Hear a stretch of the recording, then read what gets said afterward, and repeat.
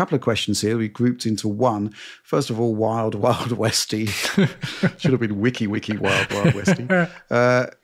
Hi, gents. It feels like we're heading towards a gaming tech performance plateau. Skyrocketing RAM prices, 50 series refresh cancellation rumors, a void from NVIDIA on feature releases after the previous progress with DLSS ray reconstruction, etc. And, of course, a new Steam machine with just 8 gigs of RAM. Linking that to last week's Witcher chat, if CDPR are aiming at a 6-year trilogy timeline and building up the foundations up front with engine and assets to be reused, and if Witcher 4 releases at the end of this console generation, doesn't that mean Witcher 6 will be current-gen shaped? Even halfway into the next gen, despite the gloomy sounding speculation, is this a rare moment for budget gamers to rejoice? Maybe sitting on AM4 based rigs with optimized settings could see us well up to the PS7 era. Wow. This one from Alexander Zianov. Hello, exclamation pointers. Do you think PS6 will start an era of double cross-gen with games being simultaneously released for PS4, PS5, and PS6? Cheers! Exclamation point. Interesting question here, Alex. It is basically, I mean, I did an article about it the other day on the digitalfoundry.net website, which is, potentially there is a kind of, maybe calling it a dark age is an exaggeration, but certainly we're looking at more games having to be made playable across more devices than ever before. Yeah. I think an aspect of this that isn't completely mentioned is the fact that maybe the next generation consoles will be delayed as well as a part of this. Not just that there's going to be a certain stagnation of PC hardware releases, but that will also affect the console manufacturers, which might be possibly a thing that will happen, because when you look at the price of RAM and you try and imagine if someone as big as NVIDIA is not allocating to gaming or AMD is not allocating to gaming like they previously could, why would Microsoft and Sony have that allocation? Maybe they wouldn't. Maybe they wouldn't. So that's another part of this. So maybe the going into PS6 next gen is actually, we're talking about more years in the future than this person, both Wild Wild Westy and Alexander here, may be thinking of.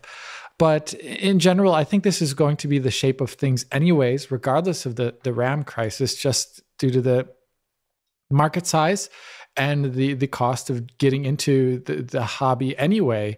It hasn't gone markedly down for a while now, and to keep there's only going to be X million amount of PS6 users, about 1 to 2 years into its lifespan, even 3 to 4 years into its lifespan, and you're going to need to recoup costs for your super $500 million US dollar budget game.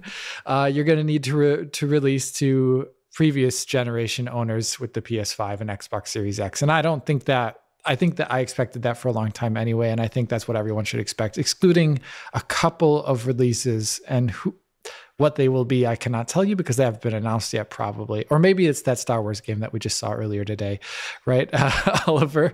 Other than that, I don't think we're going to see many PS4 releases by the time PS6 comes out. I really hope not. The only one I can think that would even venture it would be Call of Duty, to be honest with you. I think Call of Duty could do it, but everyone else I think will be long past PS4. Yeah, that's an interesting point. I mean, I am wondering at what point the Call of Duty franchise will give up on PS4 support, because it seems to be like almost baked into the engine that there is that level of scalability there. I think from my perspective, going to Alexander's point here, I don't think PS4 will persist. I think it is, it's sunsetting. I think it is the end of the road for there. But I think, when you look at PS5 onwards, you've got a reasonable CPU. You've got excellent storage, which I don't think has been still fully utilized. You've got a decent GPU. Graphics are scalable. So, yes, I can see that becoming like an entry level. I think the RAM situation on Series S could prove problematic, along with the fact that Series in general just seems to be sort of, well, let's face facts, there does seem to be a sense that it's winding down. But, PS5, I think, will serve as a baseline, maybe Steam Machine as well. Oliver, thoughts?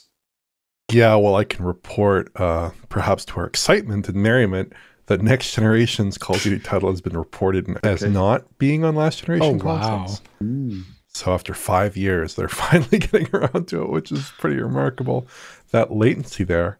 In terms of The Witcher 4, I think whatever content decisions they make for The Witcher 4 are probably likely to influence Witchers 5 and 6, especially if those are really 3-year projects as described, because they're going to make all kinds of choices and assets in like how fast do you traverse the environment, how does streaming look like, how are things chunked, things like this that are probably going to be anchored to current generation specs. So I suspect it's going to be a lot easier to scale that stuff up than it is going to be to redo it, especially if they like reuse the same open world between games or substantial parts of the open world between games.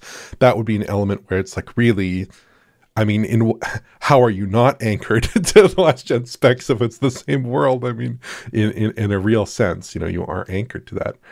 But I wouldn't count out the idea that, I mean, I strongly suspect Witcher 4 will be cross-gen. I think Witcher 5 may be cross-gen as well. Who knows? Maybe even Witcher 6. It's really hard to say at this point. So those could be anchored to the last generation systems in more ways than one there. In terms of PS4, PS5, and PS6 cross-generation games, it is tantalizing to imagine PS4, PS5, PS6 three-way head-to-head. But I think it'll only really apply to like very popular live service games. Like I could see Fortnite continuing to maintain, you know, a PS4, PS5, PS6 version. I could also see like, you know, Final Fantasy 14 or something continuing to support the PS4 code at the same time as shipping like a native PS6 app. I could expect that, probably not for very long, but I could see that happening because there is still a substantial base of players who are just cost constrained and just play like free to play games on those older systems. Yeah, going back to AM4, I mean, point is that if you put an X3D processor into one of those systems, then basically you're basically producing like up to double the CPU performance of a PS5. So yes, that will persist for quite some time until such point as, you know, there does seem to be a bit more of a moving target in terms of PC performance than there is on consoles. But, you know, I still think that will probably persist for quite some time. In fact, I'd love to basically go back to, because I've got an original Ryzen 1000 system somewhere in storage. I'd love to just put an X3D processor in there and a new GPU to see what happens. And how good it actually is. Because there are certain limitations with those older systems. I guess principally lack of PCIe 4.0 support on those earlier boards. But, you know, I think AM4, probably one of the biggest success stories in the PC gaming space for quite some time, and the longevity of it and the genius of X3D. I think X3D for that platform has been like, in terms of like, you know, sustainability, in terms of like longevity, it's just been borderline miraculous. Yeah. And it's just been brilliant as well for it to actually become a staple part of the lineup, you know, just pushing performance on to that sort of next level. Yeah, so I think AM4 will probably be all right for next gen. I mean, obviously, it probably won't be up there with Zen 6, but running at 30, who knows? You know, who knows at this point? Fascinating story, fascinating question as well. But yes, I do think it is fundamentally going to be, as we've said in the past, one of the longest cross-gen periods we've ever seen.